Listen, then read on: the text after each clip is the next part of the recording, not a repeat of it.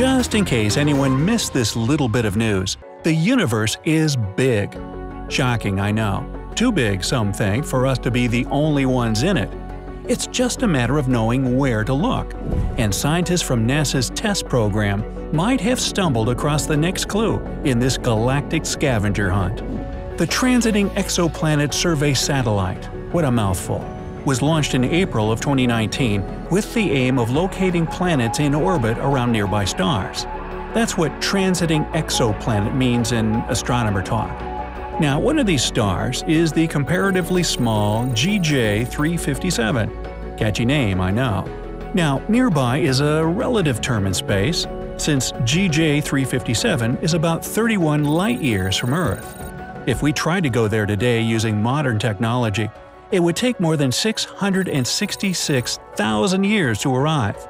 Talk about a long commute. Yep, that's too far away for humans to ever realistically visit, but not too far to get a sense of what it looks like. Thanks to TESS, NASA astronomers discovered a planet orbiting this distant star. Being a creative bunch, they named the new world GJ 357b. B. So then where's the A? Well, this planet is believed to be about 22% larger than Earth and 11 times closer to its star than Mercury is to the Sun. Scientists don't know if the planet has an atmosphere, but they can say it's definitely very hot. How hot exactly?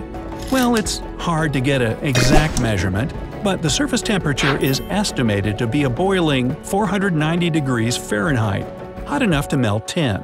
This planet can't support life as we know it, but astronomers were still thrilled by its discovery.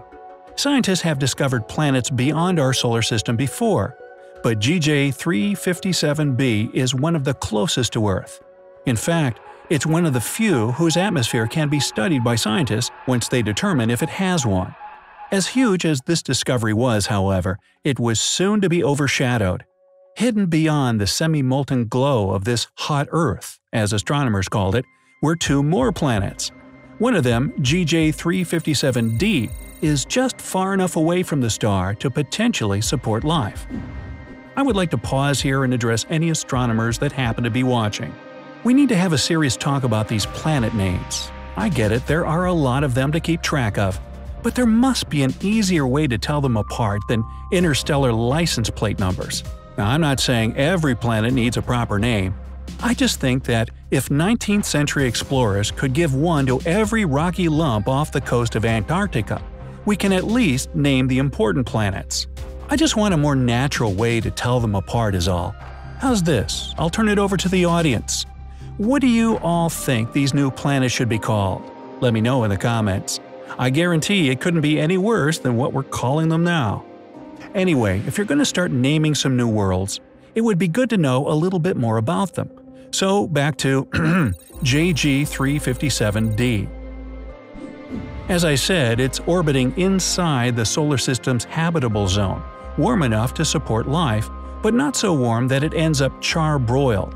It's about 20% closer to its star than Earth is to the Sun, but JG357 is much smaller than our neighborhood ball of gas and plasma.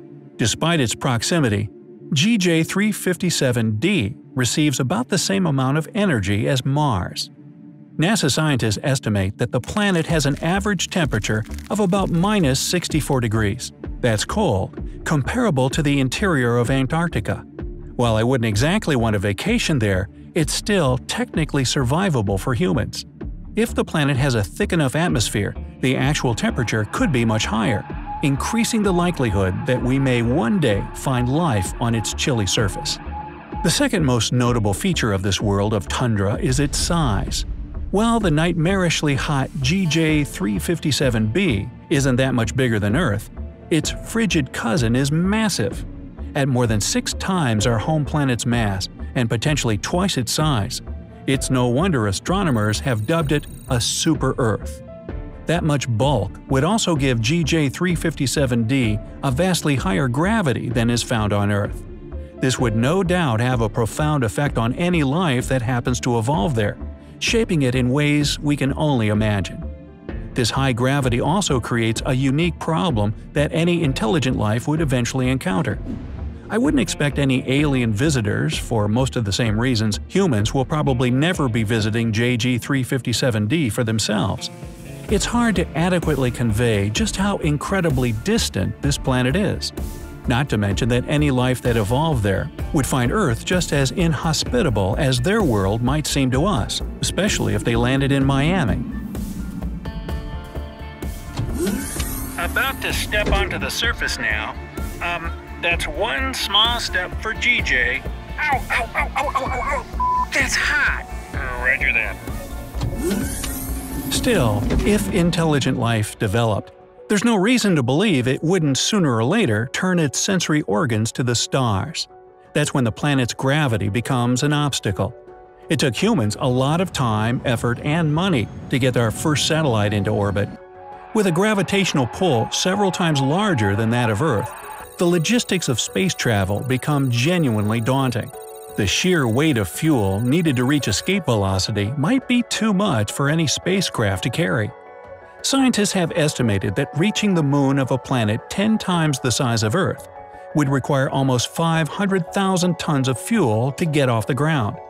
Even the most generous estimates of GJ 357d's size don't place it as anywhere near that big. However, at 6 times the mass of Earth, the planet's gravity would still present an enormous challenge to any extraterrestrial space program that might be based there. Any space exploration they attempted would most likely have to be done remotely, centering around ground-based observatories instead of spacecraft and probes. That has to be disappointing to any UFO fans out there, but don't give up. The truth is possibly still out there. Now, it is worth noting that astronomers haven't yet been able to see any of these planets directly. The TESS only discovered the massive and hot planet B because of its silhouette passing in front of the star.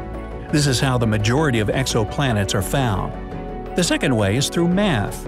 Astronomers use very complex equations to model things like a planet's orbit. When something seems off about a way a celestial body is moving, these equations can explain why. Since C and D never passed between Earth and GJ 357 during the month when TESS was able to capture images of the star, we've only been able to study them indirectly. By combining pictures obtained from terrestrial observatories all over the world, astronomers were able to confirm Planet D's existence by observing changes in the light from GJ 357. When it dims, that means something, like a planet, is passing in front of it. The middle planet, called GJ 357c, just to make things confusing, didn't even give us that. Because of its unusually tilted orbit, this planet never passes between Earth and its star at all. Typical middle child, am I right? We know it exists solely because of how its gravity bends the light emitted by its star. This action results in faint changes to the star's hue that astronomers can use to estimate the size and proximity of the planet having this effect. What little we do know is that this planet is almost 3.5 times the mass of Earth, and 1 year there lasts a little over 9 days. It's also twice as close to GJ 357 as the habitation candidate, and is estimated to have a temperature of around 260 degrees Fahrenheit. That's not precisely melting tin levels of hot, but still enough to slow cook a decent ham. While NASA's TESS mission deserves a lot of the credit for finding these planets, they weren't entirely on their own. Data from observatories in Hawaii, Chile, and Spain all contributed to confirming GJ 357b's existence, and were vital in identifying the other 2 planets.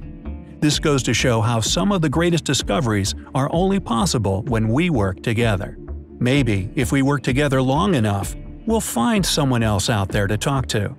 Until then, we'll just have to keep looking. And maybe we can learn to talk to each other here on Earth a little nicer. So, any thoughts on the planet names A, B, C, D? How about Amos, Billy Bob, Chad, and Dabney? Whatever you come up with, don't keep it to yourself. Let me know in the comments below. If you learned something new today, then give this video a like and share it with a friend. But don't go stepping out on hot planets just yet. Yikes! We have over 2,000 cool videos for you to check out right here. Just click on this left or right video and enjoy.